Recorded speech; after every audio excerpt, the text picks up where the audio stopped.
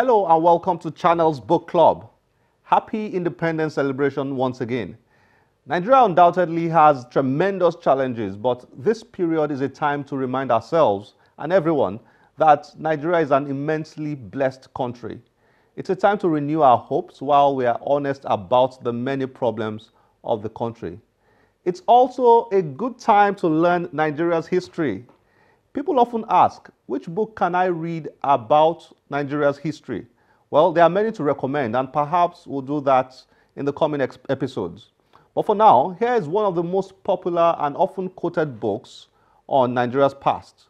It's titled A History of Nigeria, written by Toyin Falola and Matthew Heaton.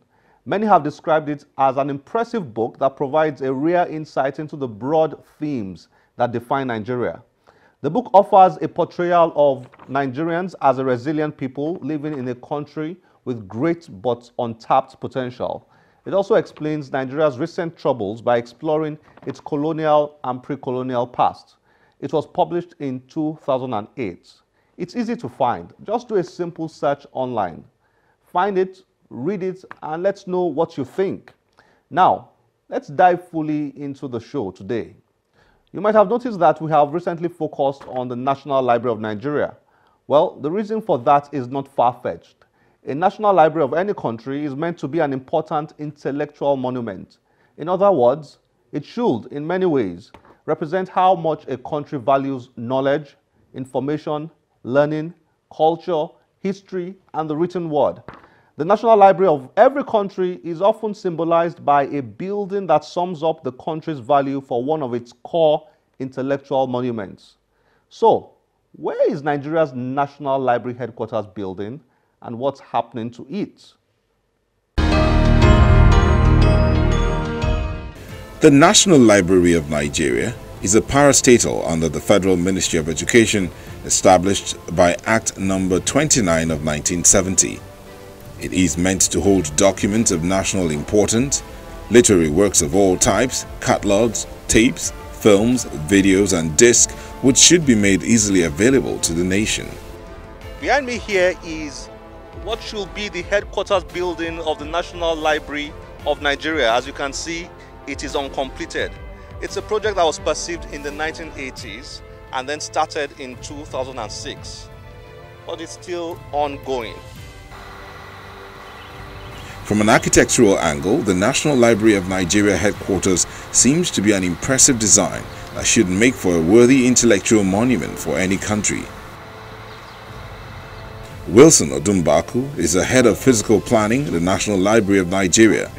Together with Vershimo Oveldio, the head of PRO division of the National Library of Nigeria, he explains aspects of the structure. This is the carcass of the National Library building. And if you look at this panel, it's spanned between second floor to the 6th floor. We have 1, 2, 3, 4, 5. This is 5 floors. Yeah. And this is where the stacks are.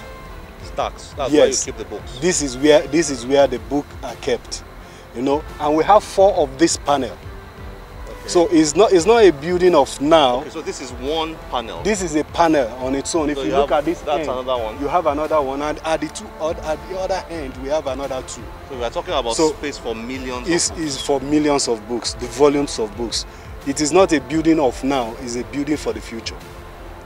It's a building for next generation. So as many works of intellectual capacity are being turned out by Nigerians, there is a safe place to keep them.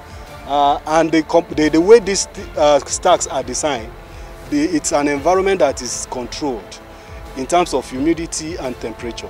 So it's not a place, the design has taken into consideration that books are to be kept for future generation. And that's years after years and after years. And those things that easily destroy books are temperature and humidity. So it requires a controlled atmosphere.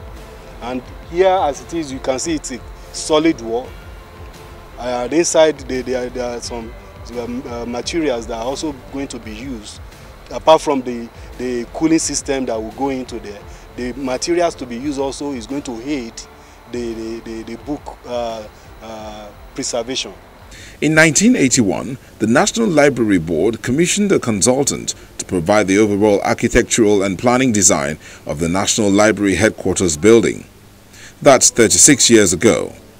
However, the project only kicked off in 2006 with a budget of about 8.6 billion naira and a completion timeline of 22 months. Wilson Odumbaku, while taking us through the architectural design of the building, explains.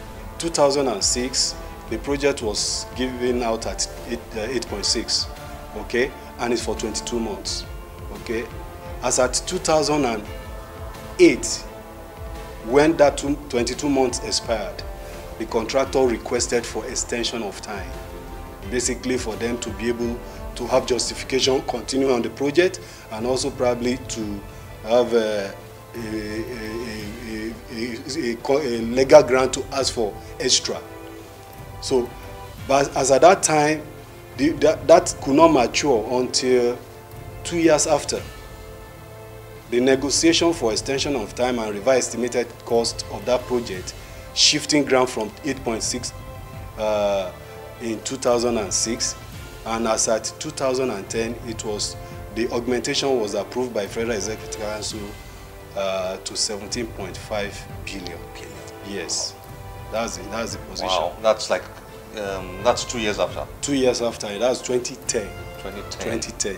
That's 4 years after. 4 years after. 17 billion. The request for reverse estimated cost was in 2008, and that negotiation spanned between 2008 to 2010.